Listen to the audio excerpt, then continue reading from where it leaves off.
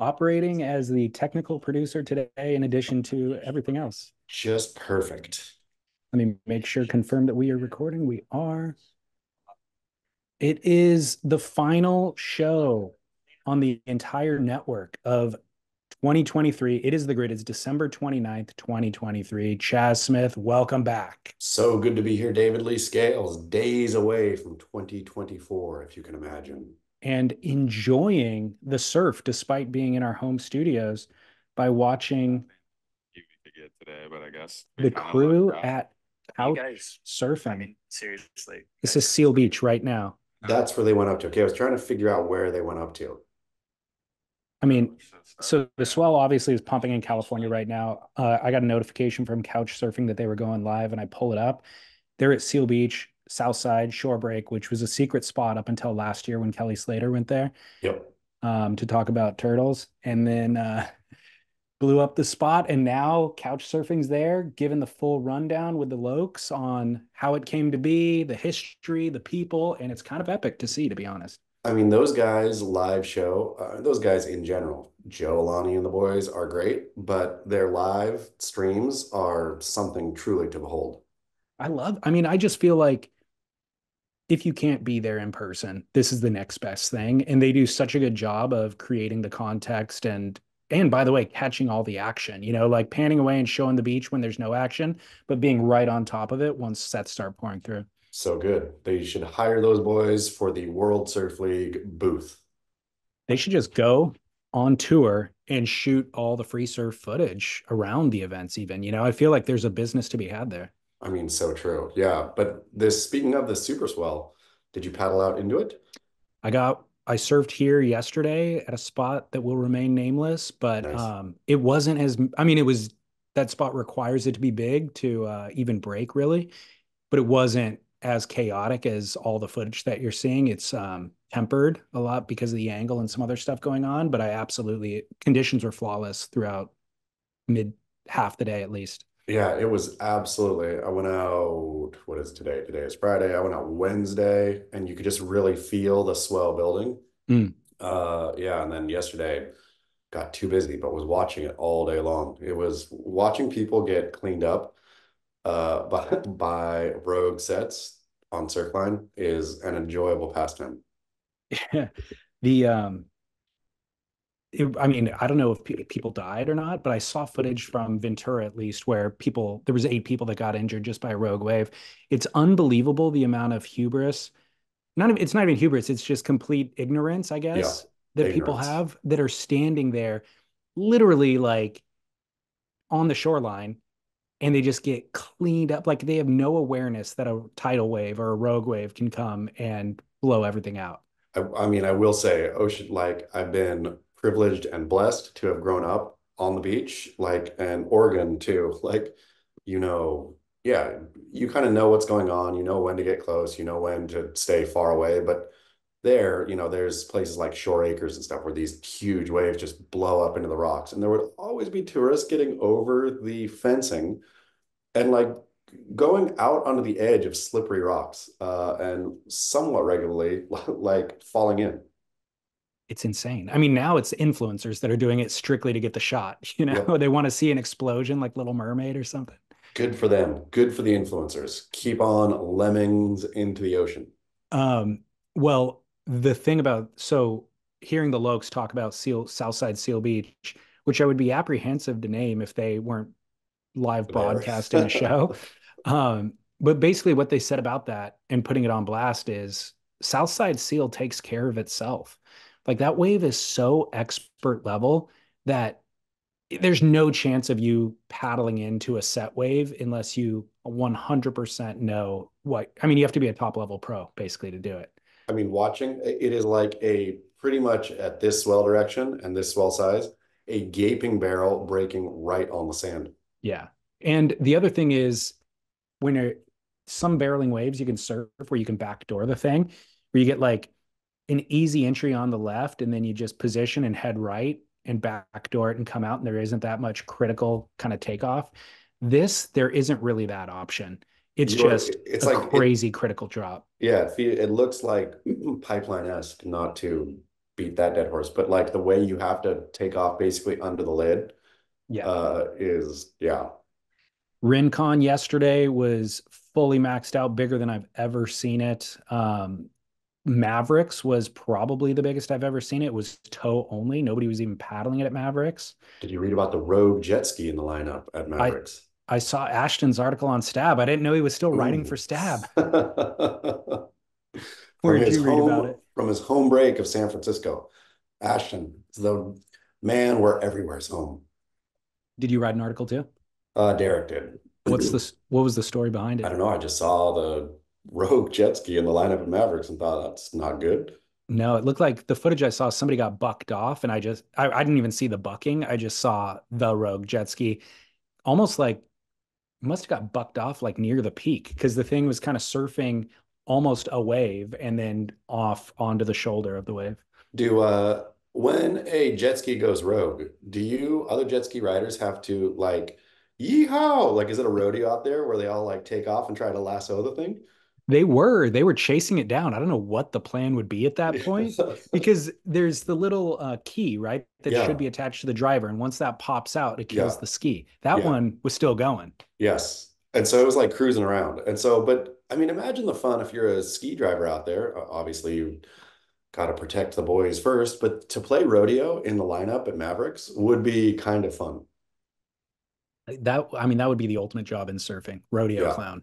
yeah, You'd have to lasso the key would be the goal. Is like you're yeah. trying to land a little hook on that thing and pull the key out.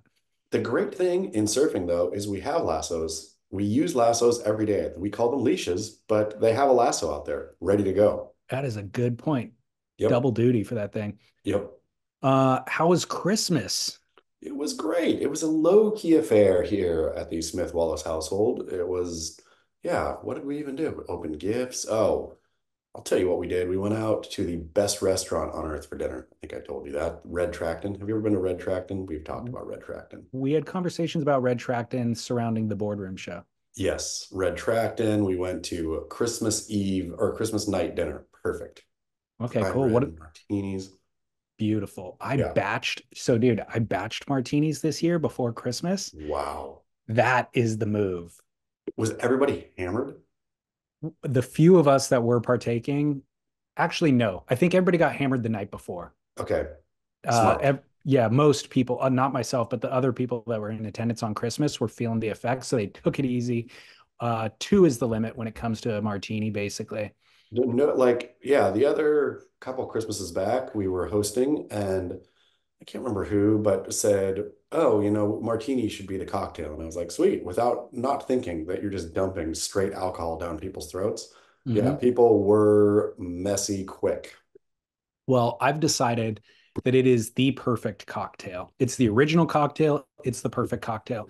And now I am on a quest to perfect the exact right gin with the exact right vermouth because you can buy the most expensive version of both, but that It doesn't doesn't work really right. net the best martini.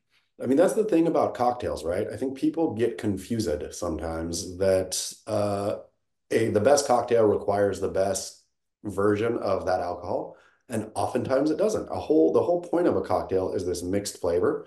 And so if you're into drinking your spirits neat, obviously, it's important to have the best quality, but not always for a mixed drink. Yeah, you do want good quality still, but there's a million different varieties of gin, of course, and there's $25 options or $70 options, and the $70 one doesn't net a better martini. It's the exact combination between a certain type of flavor of a gin with a certain type of flavor of the vermouth. And I haven't nailed it, but the ones that I batched for Christmas, just put them in a 1 gallon or 1 liter water bottle, basically, threw it in the freezer for 24 hours, brought it with me to the party, and it was just ready to go. No Yeah. mixing required at that point. And those ones weren't perfect, but they were really, really, really good. Where were you? Let me guess. You were Tanqueray and what was your vermouth? Your vermouth was shoot, that one. I don't know vermouths by name, and I couldn't even tell you the one I used. But the gin that I found that I really like for martinis is Ford's. Ford's. Ford's. It's a British gin and it's $25 for a 75 milliliter bottle. It's not that expensive. But I traditionally drink Hendrix. Okay. But this was the Fords I'm on to, and I just got to find the perfect vermouth to pair with it. Well, that's great. But what I That like about it, why it is the perfect cocktail, is it's clean. There's no obviously sugar involved. You do get, you definitely feel it after one, you definitely feel it after two, but it cleans up. Like I don't feel it for an extended period of time, and I don't feel a hangover from it. and it really does regulate, like macking Southside Seal Beach. It does regulate on its own. It Like does. if you want to be messy and go 3 or 4 martinis, then you are going to pay for that, right? There is no Totally. skirking out. Like it is the drink, the cocktail where two is not only ideal, two is the limit. But it puts you on notice. Like you Yeah. drink one and you feel it instantly. Whereas Yep. tequila, I feel like sometimes, That's a sneaker set. and it makes you think you should have more. Yeah. Yep. No, The yeah. martini, it's like it puts You've you on had notice. enough. One, it goes, "Hey, buddy, do Yep. you want to do two?" And then you go, "I think sometimes you do. I don't always, but sometimes on Christmas you do." And then at the end of two, you're like, "I don't I've had need any enough. more. I'm Yep. totally good. I want to be okay tomorrow. I want to be okay Yep. later tonight." And the other thing is the uh high, I guess you would call it, it's still lucid. Like I Yeah. don't feel sloppy. I'm not, saying things that I'm going to regret tomorrow. It's like it is the perfect cocktail, at least for my body's chemistry. Do you feel that the vodka martini is an affront to martinidom in general? You know, I don't feel like it's an affront. It just needs to be labeled as such. Like you Yeah. can't call it a martini. You have to call it a vodka martini Yeah. in the same way that you would call Chicago pizza deep dish pizza or Chicago pizza. You don't just call that pizza or Yeah. flatbread. You can't call pizza. You got to call it a flatbread pizza. It's true. It's Yeah. true. A vodka martini. Yeah, exactly. Okay. Well, awesome. Did you get any cool Christmas gifts? I did. I got a great stocking cap. And what do you call them? Stocking caps, beanies? I Uh, never called it a stocking cap, and even when you said it, my brain went through a Rolodex of what could that possibly mean. I was envisioning Scrooge with like the one that he goes to sleep with a ball at the end of it. a toque. You can call them a toque if you want. That's Okay, what they call them in Canada. Yeah, that's what I got. What did you get? got a brisket knife. Nice. I got two new wine glasses. Perfect. An air compressor. Oh, for cleaning things. Apparently, yeah. I mean, you can use an air compressor for all sorts of things, but yeah, cleaning things, it does a phenomenal job at cleaning things. Yeah, what do you have in mind for your air compressor out Just of the blow, gate? yeah, basically blow things around. Okay. Like kid brings dust into the house, blow that down or onto the patio or whatever. That's kind of the idea. Are you gonna blast your computer technical gear with it? Yeah, I mean, if it has a low setting, I think you could do that for sure. Okay, okay. Awesome. Well, what's going on in the surf world? I've got listener line calls for you. Well, Chaz Smith Hates Surfing just dropped a new episode entitled Is Filipe Toledo Pretending to Be Afraid of Chopu? The great question. I finally thought that maybe he's got a little play here, that he's So, not just afraid. are these ideas for episodes coming from your own brain or these listeners submitted? Do they come out of Beach Grit comments? This one, the first couple have been a combo of my brain and Derek's brain. So a half a brain between us. Got it. Yeah. It never crossed my mind that Felipe Toledo would be afraid or pretending to be afraid. And so you caught me with the clickbait. What's the backstory here? I mean, I'm just wondering, kid has cat-like re we've discussed all of it, right? Oh, I see. Philippe has every tool in his shed to conquer that thing. No problem. It should be no problem. And then you watch, for example, whatever, Moana Jones. I mean, Jones Moana. Moana Jones Wong. That's the Correct. one. Uh, you watch her like absolutely shredding both at Chopu, but also, the recently wrapped Pipe Masters, way, way gnarlier than Philippe does. So you got to think, okay, Philippe, he can't just be chicken. There's got to be a play here. Like, and I was thinking how great it would be, one of the best sports movies ever. How good are sports movies? From to Rocky to to Field Um, of Dreams to whatever, right? Sports movies are a classic genre. Olympic sports movies are its own classic genre. We got Cool Runnings, we've got Miracle on Ice, we got, or whatever that one was called. Is that one just called Miracle, the I movie? think it was, yeah. Whatever. But an Olympic sports movie, we have the Tanya Harding movie, all of these classics, right? What if Philippe has roped everyone into thinking he's afraid?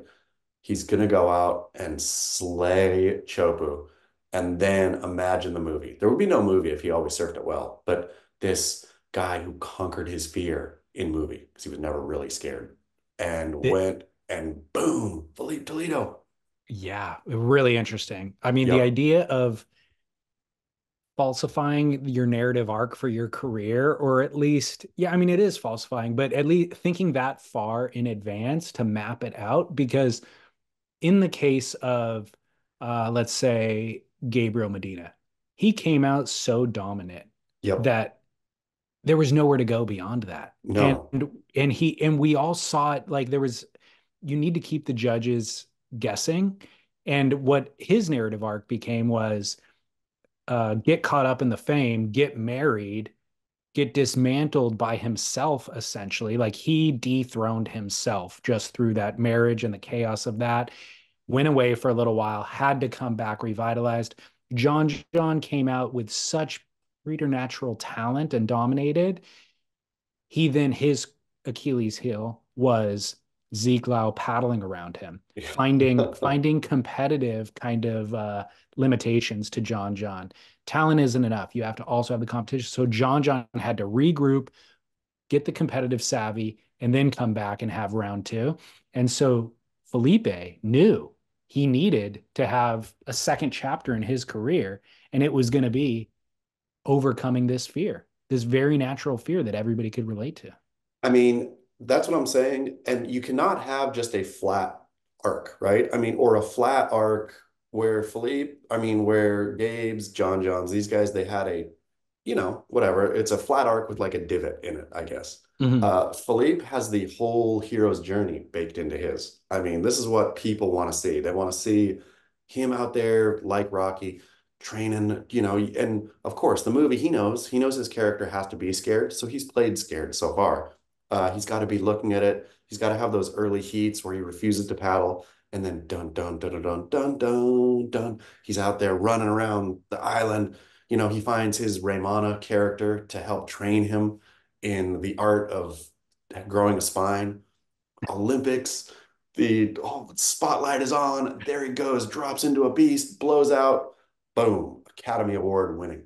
I see. I want to believe that this is true and this is what's going to happen. But I think if it were, that he would have to be um, playing into that narrative a little bit more by showing the training and like out at Chopu right now, working on it and doing the beach runs that you're talking about. But we got to get this in the movie. He knows that if we see a sneak preview of this happening, that we're not going to buy the ticket. We need to buy the ticket, right? So he's just going to continue to shudder in his home, like looking out the blinds, scared, feeling his knees quaking, and Ye- then drop in.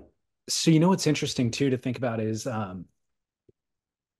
that innate fear is the most difficult thing to overcome in human psychology, because you're right, he has every physical capability required to do the thing, and far less capable people, no offense, but Moana, not as talented of a surfer, is doing the thing. And it's strictly somewhere in the recesses of his brain, there is a fear that he has not figured out how to unlock or overcome. Yep. It's And weird. I mean, it's because it is purely mental. He has the best boards, right? Yeah. Or Yeah. access to the best boards. He has, I mean, nobody but nobody there has the reflexes. Nobody on tour has the reflexes of Philippe, Right. right?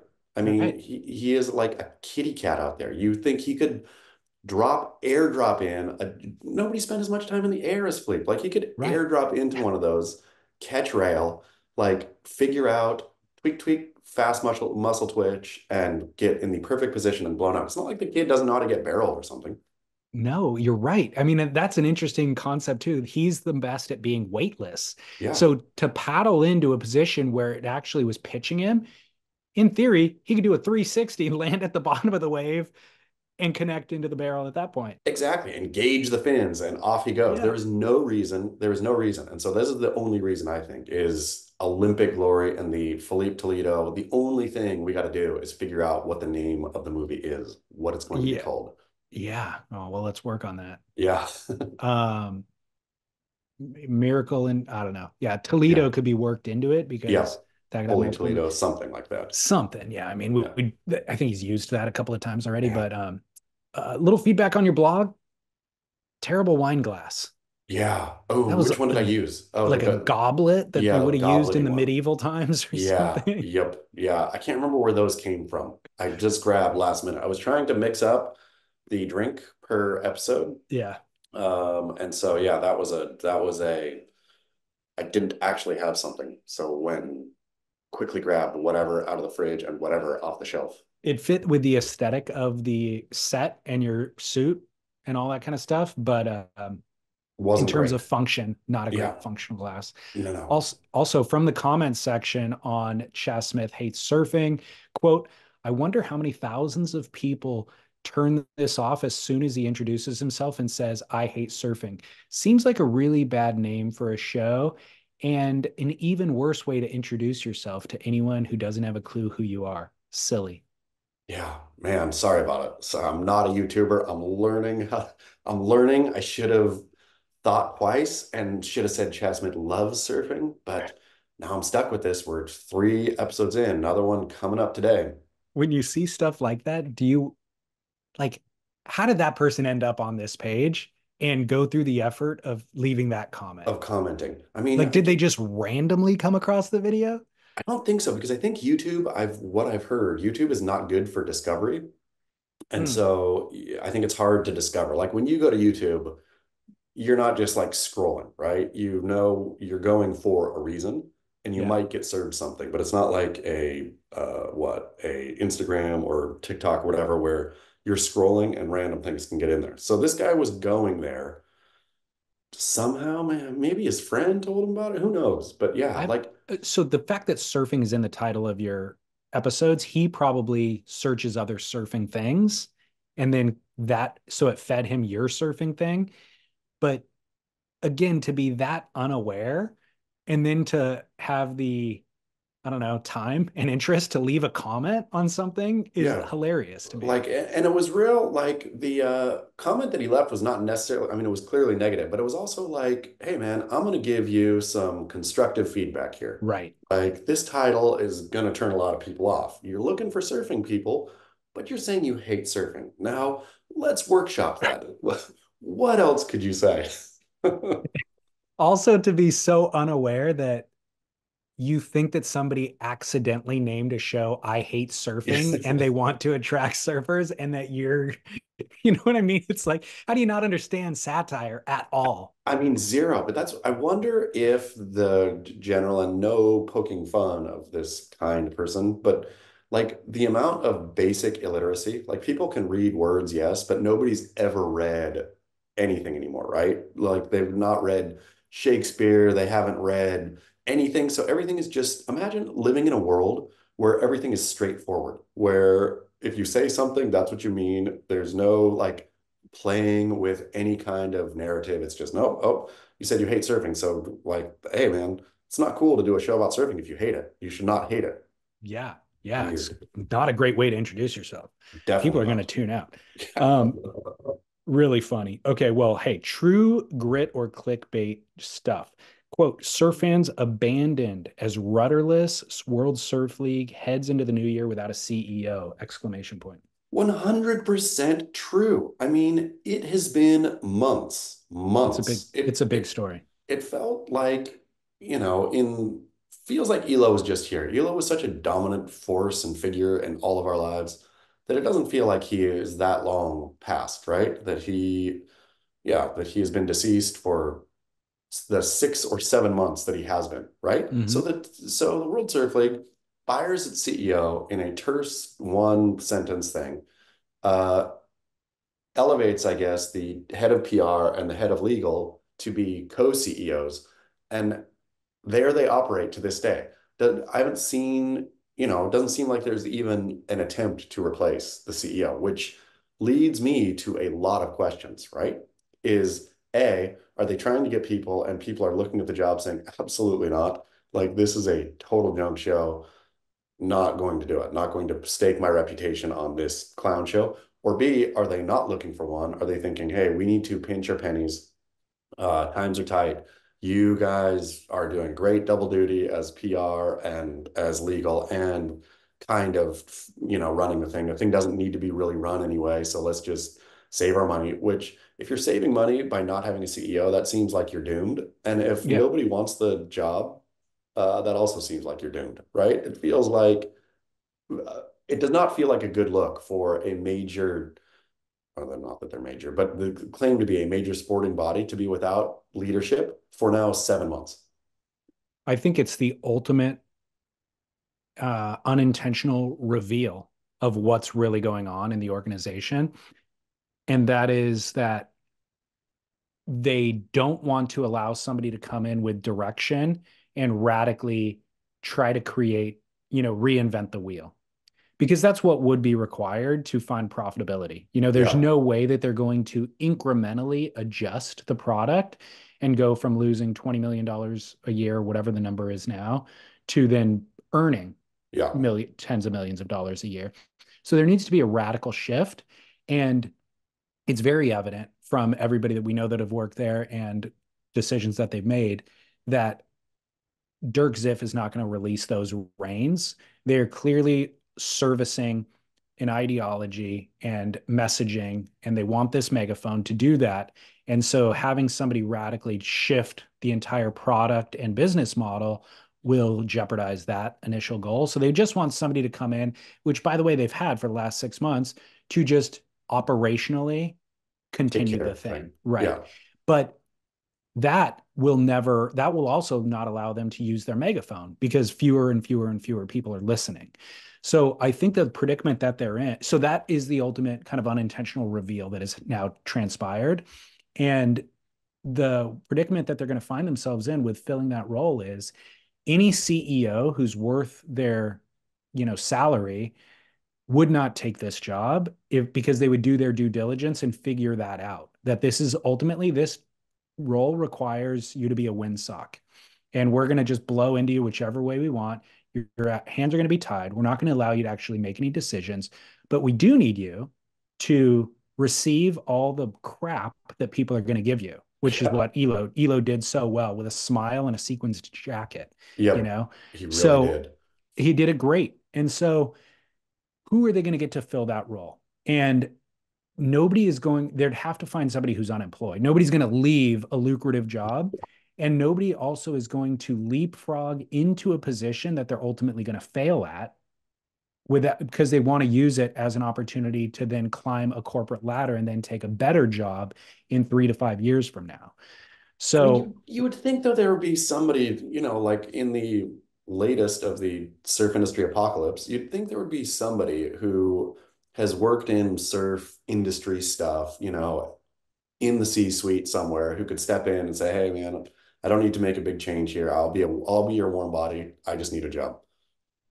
I mean, somebody like me who doesn't make a great salary and they go, "Hey, we're going to give you this great salary. It's going to defile your name and reputation." I'd be Yep. like, I could use that salary. I don't Sweet. mind. I Yeah. will, trust me, I will pick myself up by my bootstraps when I get kicked out of this place in 3 years from now because I've made a decent living and I'm entrepreneurial enough to where I don't need to go be a CEO somewhere else. I'll just do something on my own after the fact with the cash that I made here. You know what I Yep. mean? But that's not going to look good for them to hire some no-name guy. I mean, it is weird to me. Like 7 months is a long time, and you're almost to the start of your new season without a CEO, and frankly, without any messaging around. They released the Challenger Series update, which was as boring as paint drying, and then that's been it. It's been crickets, right? Like I haven't gotten any WSL. Hey, 1 month away from the start of our season, start getting excited. There's been no.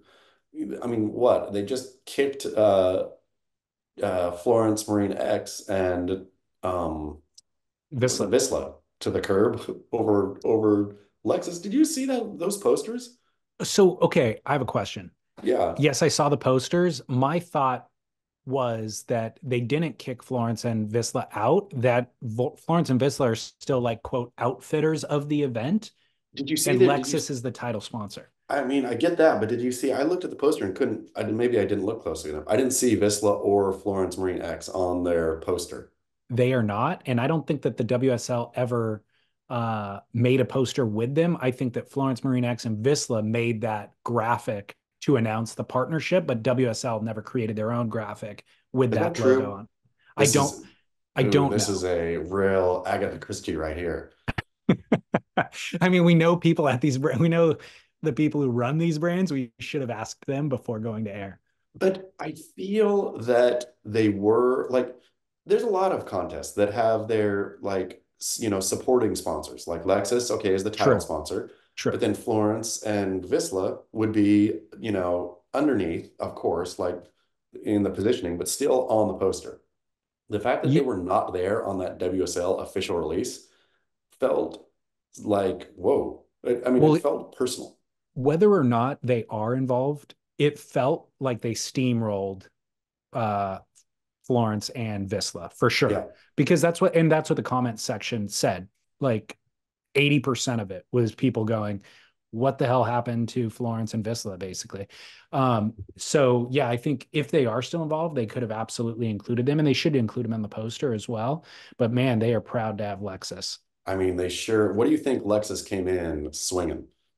I have no idea, but will Lexus be there next year is the other question. Heck no, absolutely not. Derek wrote a funny, did you read Derek's intro to it? No. Derek basically wrote about how Lexus is a beautiful car, but it is in absolutely not one of the World Surf League's identified kind of groups that they're going after. Yeah. It's not cars for them. No. Um, the real story here, though, that you guys did kind of write is if they did take Florence and Visla's, contract and maybe even money, and then got a bigger sponsor and they kicked him to the curb for bigger and better, like that would be unbelievable. I mean, that to me is has to be unbelievable, though. There's no way that because they would, unless Visla and Florence said, no, we were going to be presenting sponsor and we're not going to. I mean, I guess it totally is possible that Visla and Florence said, no, you guys gave us this event, the Pro Pipeline. We said yes. We pooled our resources. We did it. We announced it. And now you went and got a bigger fish. And so, no, we don't want to be co-presenting sponsor. We got it to be presenting sponsor. So the reason why I think that they're still involved is when they announced it initially, the wording was very specific. And it said something to the effect of, we'll be outfitting everybody at the event. Okay. Hmm. So I think that there's still room for that while WSL can still have the presenting sponsor of Lexus Pipe Pro presented by Yeti, by the way. Exactly. Yeah. There is no Florence, there is no Marine, and there is no Vislo. Well, the funny thing is the WSL is so dumb that they don't realize it gives them more credibility to have Florence and Visla as their sponsors. I mean, you Like just Visla's, I mean, Lexus, take the money, put it on the poster, but nobody cares. yeah. No, it's just I mean, Lexus in terms of your surf fan base is just another word that's up there. At Yeah. least I'll give them and credit where credit's due. Lexus is not embarrassing like Great Wall Motors or like, I mean, the World Surf League has rolled out a bunch of embarrassing sponsors, things that are, yeah, there's no other way to put them but embarrassing. Lexus is not embarrassing. To see the Lexus Pro Pipeline makes Right. it seem even closer to the wannabe tennis tour that it is. Remember when they were so proud of their Apple partnership and Oh then yeah. the watches were not functioning from event one. Pro surfers, Leonardo Fioravanti, Kelly Slater himself were commenting in their post-heat interviews about how the watches were not functioning. And then suddenly we just stopped hearing about the watches midway through the season. That one was How the are they going to botch the Lexus one and offend the sponsor in this year?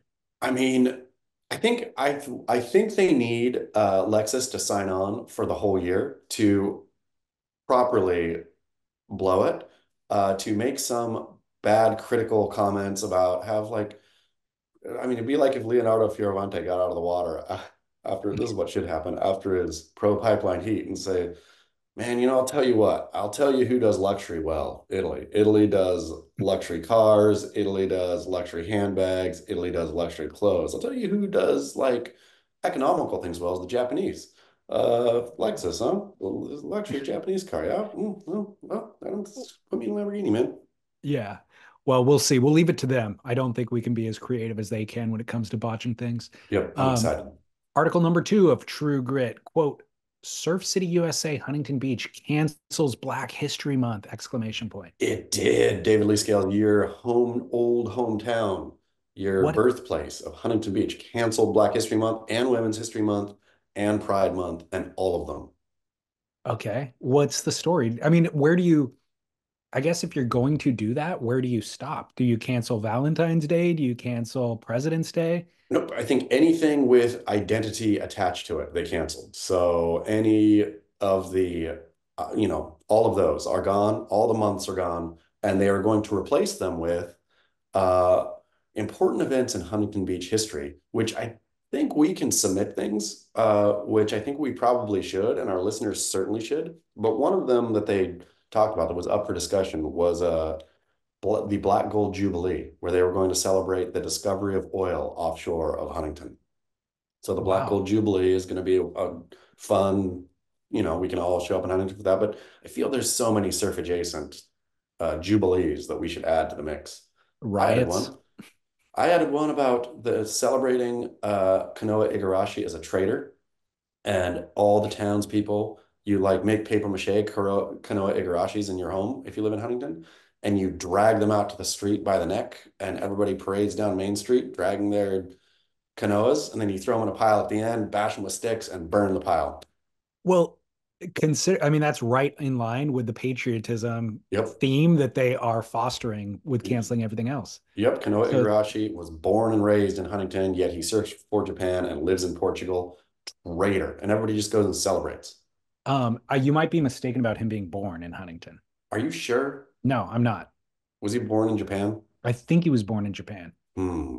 but we'll have to fact check this one. We'll We will. get the producers on that. Yeah. So what is the official story here? How do they is just like the city council got together and made an announcement Yep. that City council got together and said we are canceling everything and we're going to replace them. And then the dissenting members of the city council, there was not enough of them, so this passed. But the dissenting members said this feels like a fourth grade school project where you got to figure out the Black Gold Jubilees that you're going to replace these months with.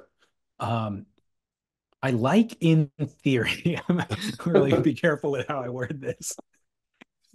Things are getting out of control with things that we celebrate. You know what I Yeah. mean? And every year there are new ones that you could see somebody's trying to make it stick, where it's just like, I don't even know what they are at this point.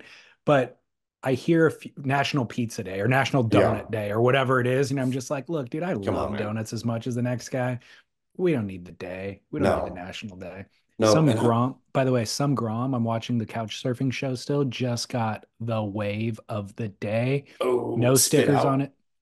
No stickers on his board. I don't know who it is. I couldn't identify him, but he just got an absolute slab. Yeah. Man, those So it's kids. The California surfers, I love that we talk about the adult learner explosion. California, everywhere I surf is at least twice as crowded now than it was 10 years ago. Uh, the one thing that regulates though is a giant swell event where you'll have like now five guys in the water, the five guys who actually sort of belong in the water, and that's it. totally. Yeah, I got it. I love that. And for that exact reason, I stay out of the water on those Yes. days because Have I at know it. my own limits. Have at it, boys. Um, Know well, your back limits. back to the calendar. So I do get miffed, but when I see all these unnecessary ones, and I'm glad to see them not return next year. Yep. But, you know, there's also relevance to supporting important historical events that have shaped our country. Well, and I think that, let's be honest, like I think that whether you like it or not, Pride has been baked in, uh, Pride Month, Women's History Month, and Black History Month. All of these have been baked in for a while now, right? These aren't like kind of fresh ones where, and somebody on the city council asked, why do we need to cancel these? Why can't we just add our Black Gold Jubilee or whatever? Why do we need to Right. cancel them? But no, apparently the important people in Huntington Beach decided we are canceling. I'll tell you what Huntington is really doing with all this kind of stuff, which is strange to me. Uh, you would have thought, we have Olympics after Paris coming up 2028 in Los Angeles. Hmm. And the surfing, I would imagine the surfing part of the games would have either been Huntington or Lowers. And now I think it's obviously only going to be Lowers. Like the city of Los Angeles is not going to touch the toxic politicization of Huntington Beach, which Yeah. you'd think that'd be a real get for Huntington Beach of getting Olympic surfing, Yeah. but they clearly don't Malibu. care. Malibu would be an option. You think? I mean, I guess so. Summer. Yeah. Yeah, it could be. Yeah. I mean, in terms of swell window, it'd be the same as lowers. But yeah, they would definitely not touch Huntington. The interesting thing that we'll see transpire here, or see if it transpires, is what if residents do celebrate Black History Month and then they get ostracized? Arrested. What if Huntington Beach goes around and says, hey, we outlawed this and we have rules here, we have our laws, this is forbidden. Jail. That would be a defining moment. Yep, Huntington. That would be peak Huntington. Huntington continues to out Huntington itself, though, I will say.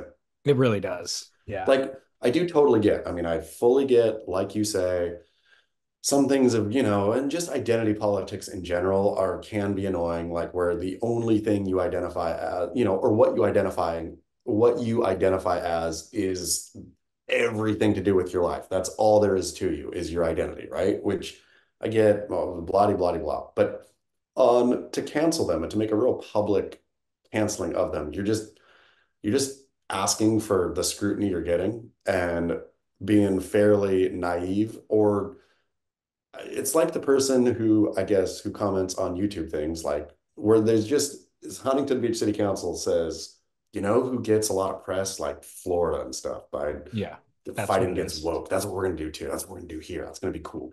Well, it is just a PR move. I don't think there's any, like, they know that nobody actually celebrates Black History Month. It's not like they're doing parades or getting together for a dinner or anything like that. So they know that just making a headline is really what they want with the Yep. story, Yep. because That's it allows them to further double down on the identity that they identify as. exactly. Patriots. Huntington, Yeah, they all identify as Brett Simpson. exactly. Well, I'm going to play a listener line call that's going to circle back. Um, I mean, I was thinking about like doing a recap show. Like, what are the best calls of the year? What are the, Yep. and I think there's themes that have emerged throughout the year. Breaking down cardboard boxes, like Yep. where to hide your key kind of a thing. And I decided not to fully recap them, but I did find a call from a former listener, one of our um, well-known listeners, actually. Johnny Utah is what he went by. Great. The reason why he went by Johnny Utah was he's the police officer. Yes. And so he called in to chime in on the question about where to hide your keys. Volume up. Calling for the grit. You might calling for the grit. You might remember from my last call regarding the surfing homicide detective who tried to set me up with his daughter who's giving me free beers, and I totally missed the what she was putting down. But I digress. That is not what this call is about. Today I'm calling in response to your guys' ongoing conversation about where to hide your keys when you're surfing. Now, this happens to be a topic of particular interest to me as both a surfer and a cop who has taken multiple GTA reports for unsuspecting victims while they're sitting in the lineup. Due to these two worlds colliding, I feel like I kind of have a bit of an area of expertise, and I wanted to echo your contributor from last week who mentioned the dirty diaper. The dirty diaper is a great tactic. And the reason it's a great tactic is because it's pretty much being hidden in plain view. Now, I, in particular, happen to have used a dirty sock that I would roll my key in and throw into the back of my truck bed for years, and I've never had it fail me. And the reason I think this works is because I'm telling you right now, tweakers are going to find your stuff. They're good at it. They know where your hidden keys are. They know how to find it in your wheel well. They know how to find your lockbox, and they're going to pry it open. Pretty hard to avoid the tweaker. They generally aren't going to go through a dirty diaper or some dirty sock because they have plenty of those on hand anyway. But what the dirty sock / dirty diaper / trash strewn in the back of your truck does is it works against the criminal element who are out there really just to rip your car off to go do more crime. Now, small story with this. In my years since being a rookie and the last story I told, I've had the particular ability to do several different assignments. And one of those assignments that I've done was I worked gangs for years. As a gang officer, my job was to monitor a particular street gang and to get to know all of the members or as many members as I could, know who they were, know their probation parole status, know who their baby mamas were, who their baby daddies were, what cars they drove, their family, anything I could get to know about them, that was my job. And that's because we'd work with detectives, working on cases, identifying these guys, and generally speaking, just try to get guns off the street, try to eliminate some of the criminal element of gang crimes. Now, I tell the story because this is where my surfing world, once again, found its way into my police world. One particular day when I was working gangs, I pulled in the back of this apartment complex where I knew some of my gang members like to hang out. And of course, as I pull in there, I happen to see 2 or 3 of them who I know are on probation and parole. Snatch them up real quick, and 2 of them we were looking at for an armed robbery. My partner starts making phone calls to detectives, seeing if we were good to actually take these guys in for the robbery. Oftentimes these cases take a while to build. And I start doing my thing where I'm looking around. I want to, figure out what's going on. I noticed that one of this guy's car there. I know his car from previous encounters. And so I go over to him and I'm like, hey man, you're on parole. Your car's here. I'm going to do a parole compliance check of it. Where are your keys at? And he says, I don't have my keys. I don't have my keys. And I'm like, no, dude, I know you don't live here. I've been to your house. I know you had to drive here. Where are your keys? He's like, no, I don't have my keys. I don't know what you're talking about. So now I'm thinking, okay, there's probably something more going on with this car, and I got to find these keys. So I started looking, and I'm searching this carport for anything. I'm like, dude, what is going on? Did he throw them? What happened? Everything else. And after probably 15 minutes of looking around, I get down on my hands and knees. I look under his car, and amongst all the other trash, I see a balled up sock, what looks like a dirty sock. And in this moment, I'm like, there's no way. I know where I hide my keys when I go surfing. There's no way this gangster just did the same thing. What do? I crawl under the car, I unroll the sock, and lo and behold, whose car keys are wrapped up in that sock? I open up the car, do a nice parole compliance check, find an AR pistol in the back seat, and get a gun off the street. These are those times I'm like, how the heck did surfing apply to being a gang cop? But it did in that particular case. So that's my advice. Use the dirty sock, use the dirty diaper. To answer your other questions, you asked about tweakers. Tweakers are still all on meth. Meth and crack are still pretty much the drugs we see out there. Tweakers are tweaking off meth. Base heads are based out because of cocaine base.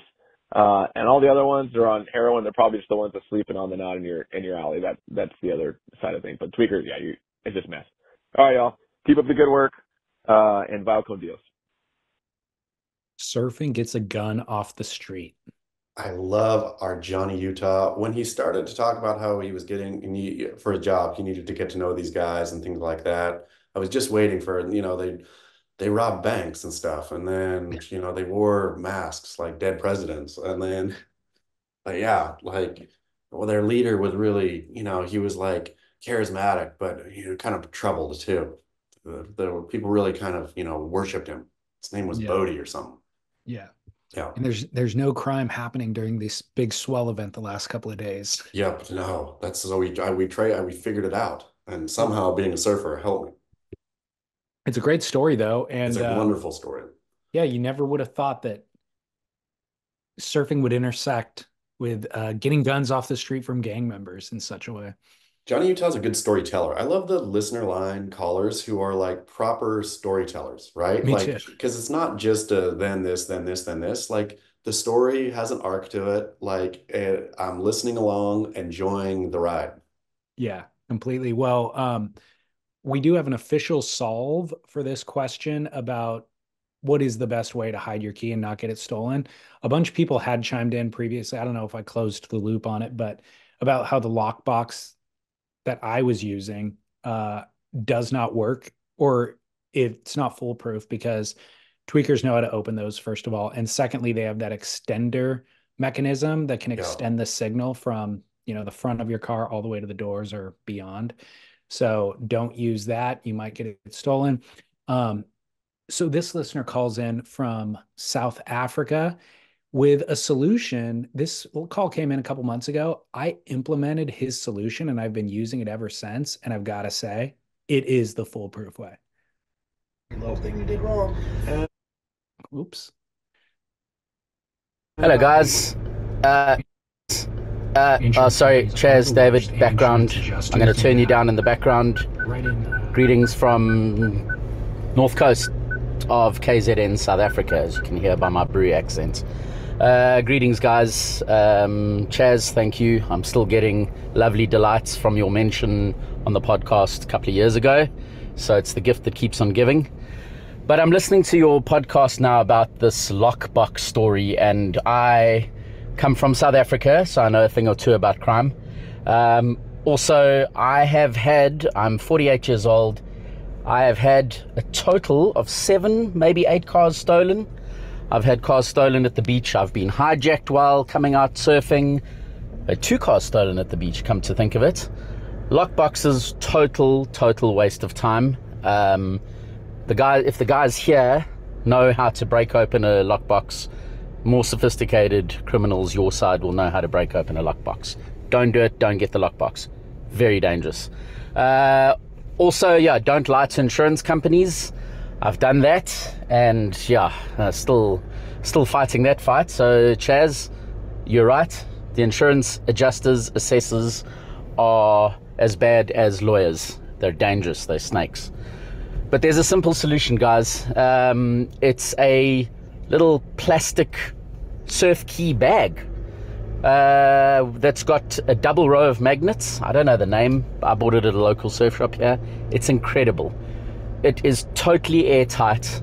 It fits your key fob, comes with a nice little string. You tie it onto your wetsuit or your boardies in summer, and you surf with your key. The insurance company accepts it because you have your key with you at all times. They can't, the guys with the relay machines can't do it. They can't do the relay thing. So it's the only solution. It is the only solution. I've tried everything and I've failed 7 or 8 times, hence the 7 or 8 vehicles. Anyway, boys, keep up work. So he sent me a photo of the little baggie, and it did have the brand name on it. It's called Fidlock, Fidloc. And I went on Fidlock, and I went on Amazon and I found it. I think it shipped from a different country. Like, it didn't come overnight like other Amazon purchases, so it took a week or two. But he's not kidding. The thing is watertight. It's just magnets, and it's incredible. Wow. Well, look at that. I mean, solving problems day in and day out, David Lee Scales, is what we do.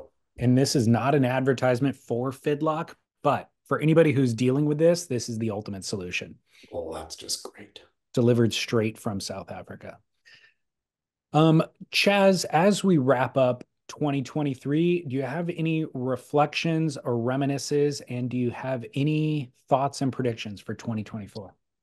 Yeah, the 2023 was a great year, David Lee Scales. I think it was a fun year in surf. We had a lot of stories and sub-stories. I think the World Surf League, of course, a gift that keeps on giving as something to talk about, alongside some amazing performances throughout the year. But unfortunately, David Lee Scales, my prediction for 2024 is that the World Surf League is actually going to finally fold.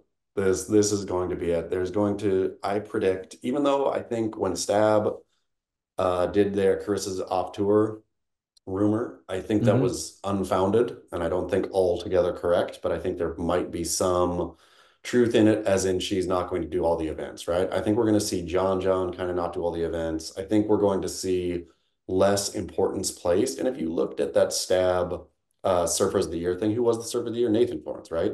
No, they haven't announced it yet. They ask a bunch of different professionals, I think maybe 50 different professionals. And what they're doing now is revealing those at five at a time.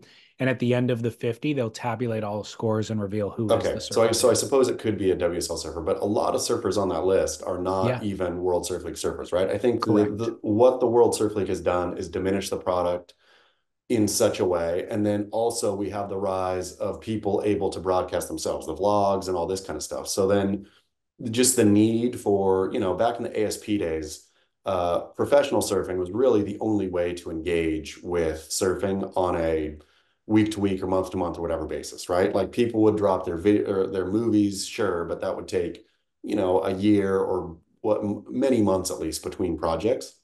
Where so to have a steady diet of pro surfing, and then I think the ASP doing the Dream Tour and all that, they got all the best surfers in the world were on the Dream Tour, and they were doing it because it was the Dream Tour for a couple of years, right? I think Yeah. what we've seen happen now, ending in trestles, like that dream is dead.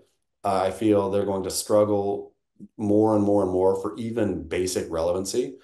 And I don't know how it actually folds, but I think that there's going to be something major is going to happen with the World Surf League in 2024. The cliff that we have kind of been inevitably headed towards will end up being 2024. Yes. And I mean, it just feels that way. It feels that way with the lack of CEO, Yeah. the like move to the veterinarian offices in El Segundo. It seems like they're tightening the belt as much as they can. And, I would imagine, and maybe it doesn't fold. Maybe Ziff unloads it on somebody, just like he bought it basically for free, like to take over the debt. And then it's, run by someone else. But the big dream, I will say, that Ziff had when he bought it, right? When we're going to make this the Paul Speakers, we're going to make this bigger than the NFL, basically. Obviously has not come to fruition. And I would imagine that the appetite for continuing to kind of cut cost while delivering a worse product is going to eventually go away. The using the surfer of the year metric is, I think, very telling. And there were a lot of times where the surfer poll from Surfer Magazine back in the day was it's a popularity contest, obviously, but 8 out of 10 of those surfers, if not 10 out of 10 of those surfers, We're were ASP. ASP Yeah. professional competitors. And I did make a note of this last year, and I think even the year before, that had shifted to where it was like 7 out of 10 last year from the Stab magazine poll were not CT surfers. Yes. Torrin Martin made the list last year. Mikey February was on the list last year, who he was on the CT previously, but he Yeah. wasn't on the year that he made it. Um, and so this year, what I've been surprised to see on that list, just kind of as a side note, is how many people picked Harry Bryant as I their number know. one surfer. Yeah, which Harry Bryant, I think, is a real good sort of the antidote Yeah, to World League surfing. He has a personality. yeah. He's out there charging. He seems like everything that surfing should be that the World Surf League is not. And Harry Bryant, now he has a world of famous girlfriend. who's that? You don't know? No, I didn't see it myself, but I was told that he went Instagram official with none other than Coco Ho. no. Yeah, Coco and Has. Wow. So wasn't she dating a pro snowboarder? Yeah, Mark McMorris, but they broke up a while Oh, back. got it. So yeah, Harry I Bryant and Coco, now that surf you say royalty. that, now that you say it, I saw on a recent post of his that she had put some heart emojis in the comment, and it's weird that my brain even cataloged it, but I just figured it was like they're friends. I didn't think anything beyond that. So maybe my brain was onto something when it cataloged it. But imagine that though. So not only are you Harry Bryant, not only are you topping many surfers' favorite surfer lists, not only are you out charging, getting waves of the day at Pipeline, Now you are intertwining with the legendary Ho family. What if this is a PR campaign by both of their camps, Would where be she's would be like, smart. look, he's on the up. He's released a film this year. He got that 10 at pipe. And Harry's looking at Coco going, she's on the up. She's like, and she's available. Like, let's do this. I mean, it would be the perfect, honest to goodness, like power move on both their parts. It would be Angelina and Brad Pitt, circa whatever, Mr. and Mrs. No. Smith. Yeah. Bradley Cooper and Lady Gaga right before they released that film. Exactly. Like a Yeah. real power duo. It's like Travis Kelce and Taylor Swift. Let's keep going. Let's keep. Yeah. You know what I was thinking when you said he's the antidote to the WSL surfers? He is the Avril Lavigne to when Britney Spears was bubblegum pop. You know what I Yep. mean? Like you need that. There is always a cultural kind of rubber band snapback.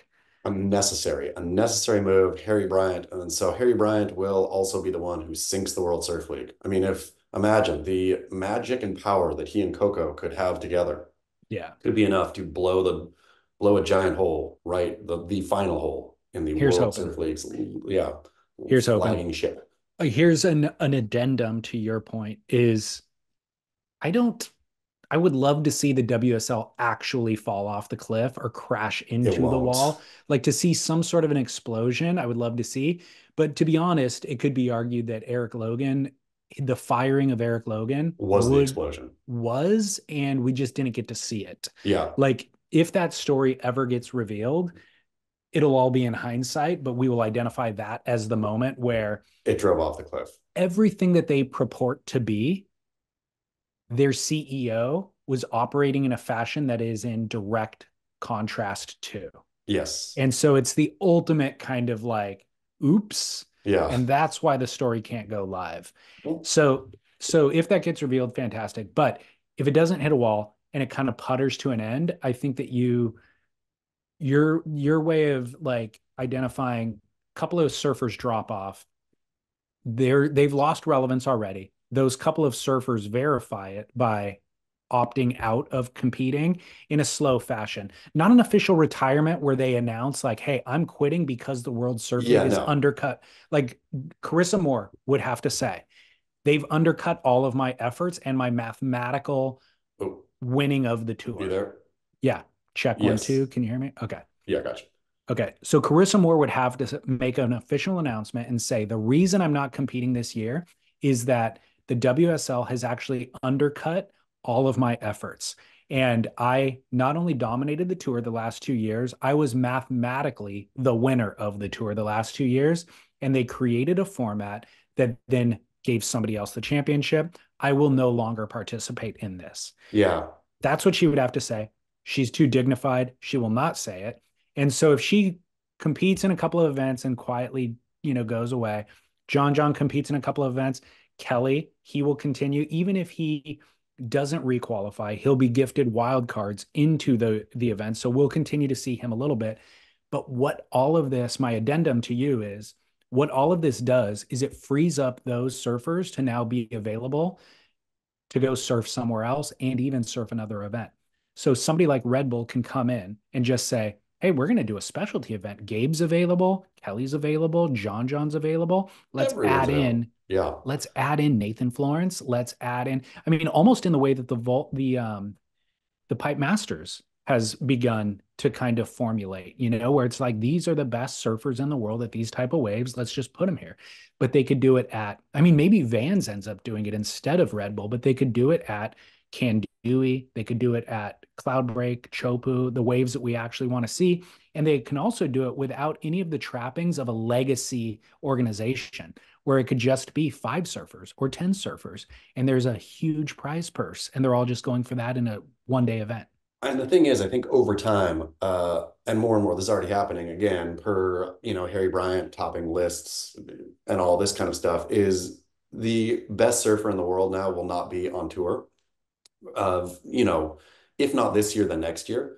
And so if the surf community is in agreement that, X non-tour surfer is the best in the world, and the World Surf League is still crowning Filipe Toledo or whatever, then I think there's the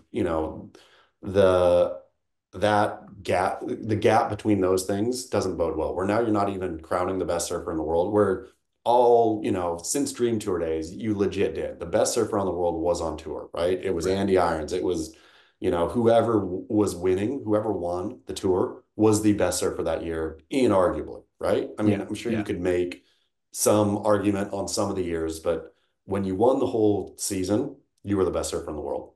Yeah. No longer the case. No, definitely not. Interesting. Really, really hate to do this. I got to bounce in like 5 minutes. I Okay, have a that's okay. End of the year, we'll wrap it up. Let's go to commercial break so that we can get to that, and we'll close out with Barrel or Not. Let's give some love to VayerWatches.com as we wrap up the year, just because not only do we just love them, but they've been with us. I was looking through the archives. I think I first started working with them in like 2018, wow. 2019. Years on David Lee Scales. I'll tell you what, a lot of people out there did not get what they wanted to for Christmas. Guess what you can go do right now? Get yourself what you wanted for Christmas. And I think the 20% applies until the clock strikes midnight and turns into 2024. So you still got a couple of days that you can get that 20% discount. It's beautiful. Go like you put your hammer away that you got. It's nice. You'll use it sometime. Get your dust vac. Just put it in the garage. It'll be there. Get yourself a Veyer. Vayer watches. Vayer is spelled VAER. Assembled in America. Beautiful, really reasonably priced, functional, everyday pieces that will last you for a long time. And yeah, I just, again, in retrospect, like looking back at the year and then seeing like, man, we've been in business with them for 4 or 5 years now is That's kind great. of unbelievable. And to see them grow as a company too, to where they're getting mainstream press from all the mainstream watch kind of sites and vlogs and all that sort of stuff. And it's all favorable. It's just great to see. So Love it. VayerWatches.com. All right, Chaz, we're back from break. Um, how insane is it how much John Florence and John Daly look alike? I'll tell you who are twins. I feel that in twins, there's two eggs that can become fertilized, and those are what we call paternal twins or Okay. Fraternal. fraternal twins is what they're called. Then we have one egg that splits. That is a identical twin, and that is what John Daly and John Florence are. I think they're from the same egg. I think that egg, part of it went somewhere and like hung out for a minute and then got born. So they're not the same age, but they are identical twins. I think that's an excellent scientific explanation for how that happened. I'm no doctor, but that makes full sense to me Yep. because their doppelgangerness is just undefinable by any other measure. Yep. Undeniable. Yep, undeniable. Jay Martinez, longtime listener, contributor, Jay Martinez chimed in and he asked Beryl or Nah about ordering the same thing as your wife. This at a restaurant. This is a great question, but we have already addressed this. Jay We have, Martinez, as it such is a no longtime listener, barrel. I would think that you would know. Yeah. And he's like, look, I'm realizing my wife and I, we have the same taste. And so as much as I don't, as much as I want to eat this thing on the menu, I don't want to order it because she ordered it. I'd rather have two things. And that is the solution. You always pick the second thing. Even if you have to eat your second choice, you pick it so you can have variety. Exactly. Do you remember Drummer Dave? I sure do. I mean, in the storylines of this show and in the storylines of this year, Drummer Dave is maybe one of my favorites. Of course. I was going through some unplayed calls from a folder that I found on my computer, and I didn't have it labeled very well, so I didn't know what I was going to hear. But I pushed play on it, and lo and behold, I found Drummer Dave's voice. Hold on, I got to find it. Give me a second. David Lee, Chaz, how you doing? Drummer Dave here. Hey, I got a potential barrel or not for you. Now that there's a little crispness in the morning air, and we've had a few windy days that are kind of chilly, the women folk have started their yearly tradition of wearing yoga pants with Ugg boots. Barrel or nah? I'm going to give it a huge barrel. So, get barrel. Blessed Drummer Dave from the great beyond. I Love found you, Drummer Dave. the the file was labeled as October 20th, 2021. So drummer Dave, the dearly departed, Rest longtime in contributor to peace. the show, rest in peace. Calling in with a somewhat controversial, trying to get you and I into hot water by commenting on women's um, Fashions. fashions. And yeah, do you want to I'm take going it? I'm going no barrel David Lee scales. I'm going barrel on Uggs. I'm going yoga pants. I mean, even in 2021, that trend should have jumped the shark. You wear your yoga pants in yoga. You maybe, if I guess, at home, people, when this started happening, oh wait, I'm gonna wear my comfy clothes out. No, no, no, no, no. That was like a bad, bad mistake. And yes, no barrel. I'm gonna go with you on this one, no barrel, simply because it's played out. It's Yeah, just like there's certain things that become the totem or whatever for a certain genre, era. yeah, culture of people, and Yep. it's like ordering Starbucks, wearing the UGG boots with a, it's just it is a certain thing, and it needs to be. You need to deviate. Dismantled forever. And yeah, don't wear your comfy clothes out, people. Comfy clothes are not for out. Comfy clothes are for working out or for in. Out is for like presenting yourself in a way that is respectable. Agreed. No barrel. Thank you, drummer Dave. Um, this one is then kind of a perfect segue for what you just said. Also came from a listener. Barrel or nah, wearing a t-shirt under a button down. No barrel, no barrel. Like you can wear a wife beater. That's what it's meant for, right? I guess if you're gonna like, if you're sweaty or something, and you're gonna button your button up to the top button and wear your suit coat the entire time, so nobody can see the outline of the t-shirt underneath. But it's no That's the barrel. problem. Yeah, Yeah, that's the problem. So the argument for why people do this is, of course, they want to soil the undershirt rather than the fancy shirt because the fancy shirt's harder to launder. So when I worked in restaurants, we had, crappy. Sorry, I keep turning the volume up for the listener calls and forget to turn it down. Um, Working in restaurants, we had these boxy button ups or button downs. I'm not sure what it's called. I think either works, but the boxy thing, and it's like, okay, and you have to launder this stuff all the time. You wear the undershirt in that scenario. But if you're dressing up, you should have a fancy enough dress up shirt that the cut and the material accentuates the male form, and the undershirt then gets in the way and dumbs all of that down, right? if in question, go watch some James Bond movies. And the day you see James Bond with the outline, the silhouette of a t-shirt underneath his button up, is the day that you can do it too. Correct. Excellent explanation. No button down, no t-shirt under the button down, full stop. No barrel. Final barrel or not for the year relates directly to New Year's, staying up until midnight. I'm gonna go barrel. I'm gonna go. It's that one time a year, and the person who's like, "Yeah, I'm in bed by 9:30." Like, okay, it's cool to be like old and announce your oldness all the time, but for one day a year, make a small attempt to stay up to a normal hour before you like crash. It is the So right thing to do. if it's 10:30 at night and your eyes are getting heavy, are you going to force yourself to stay up to midnight just to honor what you said? Yes, I will take a Wow. brisk walk around the block. I will some nice Joe Dispenza breaths in, and then I will stay awake till midnight. All right. Good luck with that. Thanks. Yeah. Well, Happy New Year. Any New Year's resolutions, or should we discuss that next week? Let's discuss it next week. Think long and hard about it until then, and then like really I'm let's going enact to. them. Okay.